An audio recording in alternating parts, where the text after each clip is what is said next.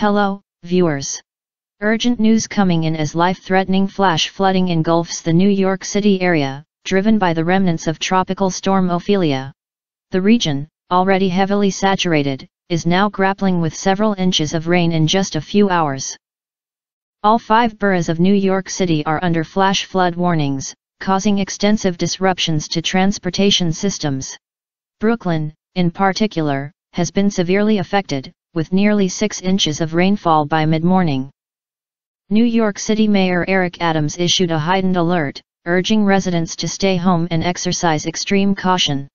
Subway stations have been flooded, crippling rail and bus services. With a forecast of 3 to 5 inches of rain, and locally higher amounts up to 7 inches, this situation remains perilous.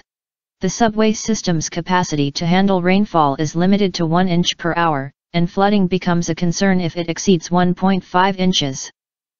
Some storms are producing rainfall rates of 2 inches per hour or more. Authorities are urging citizens not to commute unless absolutely necessary, as transportation systems are expected to be inundated, potentially causing flash flooding. Water rescues are already underway in various areas. New York Governor Kathy Hochul declared a state of emergency across New York City, Long Island, and the Hudson Valley in response to the extreme rainfall. Airport facilities, including LaGuardia Airport, have also been impacted by flooding. As this situation unfolds, we will keep you informed with the latest updates.